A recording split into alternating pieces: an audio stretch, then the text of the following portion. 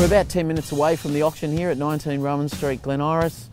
Vendors have put a lot of effort and a lot of advertising money into getting this property ready, and I think the efforts will pay off. We've got a few of the buyers just here now, so we'll see what happens in a few minutes.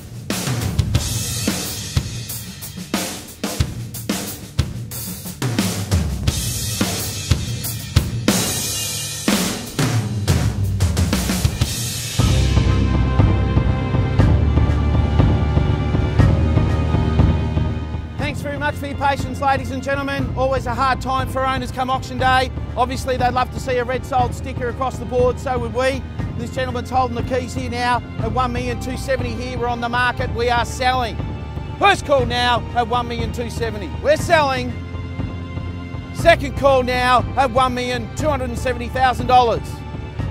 Third and final call, you're done, silent and finished at $280,000. Got you there, sir, at $1,280,000 here. $290,000 straight back, at $290,000, 1.3 here, 1.31, 1.31 here, 2 can I say, stay with me sir, almost got it here, now's the time to act, throw your hat in the ring. Is that a bid there sir?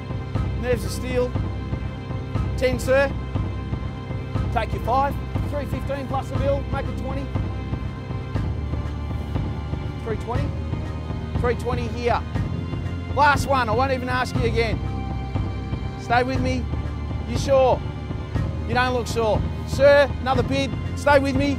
$1,320,000 here behind me. Third, final call. You're done. Silent. Woof. Right on the death knot. 325. Make it 325. 325 we've got. Once now at $1,325,000. Twice now at $1,325,000. Third, final call. You're done. Silent and finished. Last chance to win. When the contract hits my hand, the property will be sold. That's going. That's going. Sold. Congratulations there. Thanks to all the bidders here today, and thank you for attending another RT Edgar auction. Thank you. Yeah, fabulous result today. We had 3 bidders. Only one walked away with the prize, but very happy buyers, happy vendors, and happy agents. It means now with more money than what we had originally expected, it means that the renovations we're going to do on the next property will allow us to get into those a little bit sooner than what we originally anticipated. I think RT Edgar for us, or specifically Paul. Paul originally sold us his house about 7 years ago, and I thought he did a very good job. We thought he did a very good job back then. We've been in contact over the years, and when things weren't working well for us with the other agent, it was very good for us to go with Paul. And as you can see today, we got smiles, we're wrapped. He's done a fantastic job. The broader team's done a very good job with Michael as well.